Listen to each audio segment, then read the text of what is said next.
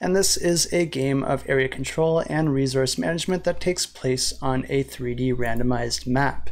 And the way that you win this game is either be the first to gain 30 influence, or be the first to control a certain amount of areas by building your towers. And the way that this game plays is that each player is going to be controlling their own asymmetrical character, and each round plays over 3 phases. There's the twilight, the night, and the daybreak phases.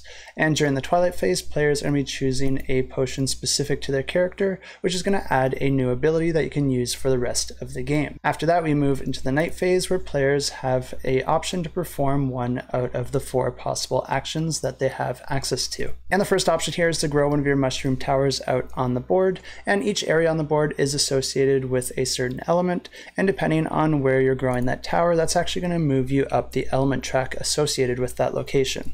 Moving up in these tracks will allow you to generate elements of those resources, and there's a few different elements that players will have access to. The fire elements allow players to destroy, where the stone elements allow them to protect. The water elements are required to grow your towers, and the thunder elements allow you to gain energy for different spells. And then finally, the moon elements offer a different path to victory, because if you control enough of these spaces, then you will automatically win the game. But rather than growing one of your towers, you could instead choose to pick up and cast a scroll, and these can be used to harm your opponents, and these can be also chained together. And the third option you can do is to attack an opponent's tower that's adjacent to one of your own. And this is where the fire and stone elements will really come into play, so that you can put a lot of pressure on your opponent while protecting yourself. And the fourth and final option for your action is to summon a resource from one of the tracks that you've made progress on.